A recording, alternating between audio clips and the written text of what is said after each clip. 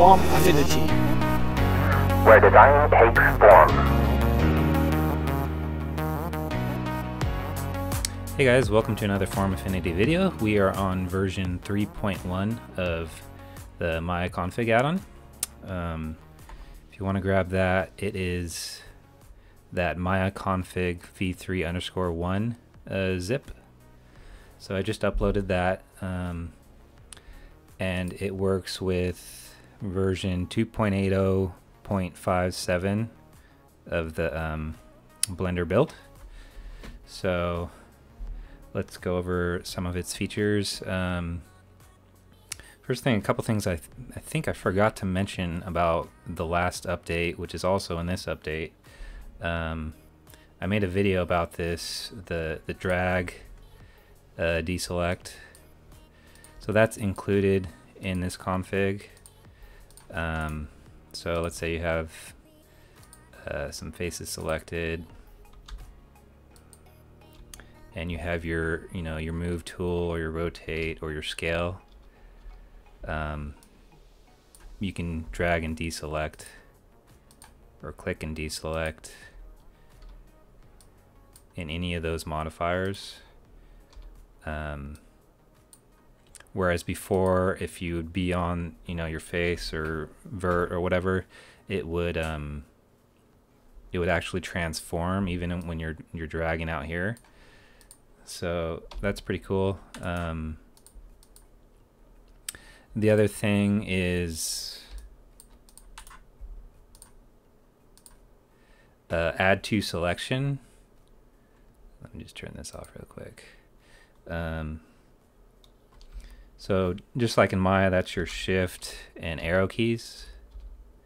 So I can add to with the right arrow key holding down shift, or minus with the left pointing arrow key while also holding down shift.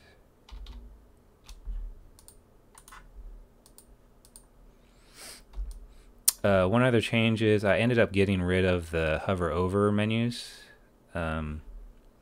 So if you want that back, under preferences, interface, under the menu section, that's mouse, open on mouse over.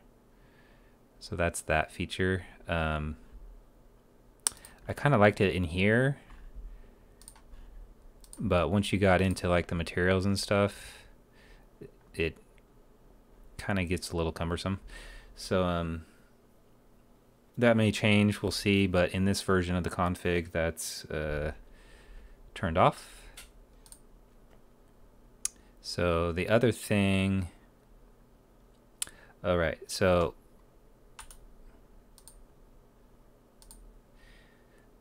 when in edit mode, you may be used to deleting faces. You get this pop-up menu, and you have to select, okay, I'm in edit mode. I want to select and delete the face that I just had selected. Okay, now I want to do, let's say you got a bunch of these guys. I want to delete those. Okay, yes, I still want to delete faces, right? That can be a little cumbersome if you're doing a lot of deletions. So I've basically gotten rid of it with the X key in the config. So when you hit X, it just deletes whatever's selected. So it's context sensitive.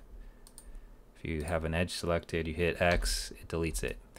And the cool thing is, if you want that menu, if you do want to see that menu, instead of hitting X, you can just hit delete, and it comes up, and you get all that information is still there. You can dissolve, etc.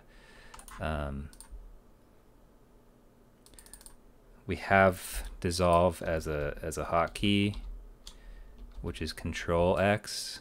So I don't really know why you need that menu, but anyways, the option is now there with this config to just hit X when you're going through and deleting stuff, and you don't have to see it every time. So I really like that. I hope you guys do too. And let's see, that is, open up this guy here. That is this script, delete without confirm. Thank you to Way Too Close for helping me with that. And also within that, the new config folder is a logo badge.